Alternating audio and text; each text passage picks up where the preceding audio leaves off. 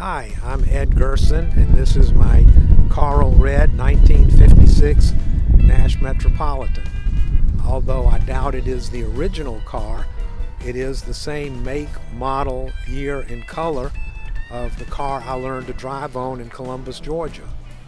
At one point in my life, I told myself if I could ever find it and afford it, I'd like to re-own that car. And after a 3 or 4 year search on eBay, I finally found this car out in Wyoming and had it trucked here sight unseen. Needed a little work, which I was happy to do, but since then it's become like a member of the family. I enjoy driving it around Sandy Springs, especially because the smile it puts on people's faces, and I can't tell you the number of aunts and uncles I've heard of that owned this car when other people were a kid. It's turned into a really fun car to own, a conversation maker, and I've really enjoyed driving it.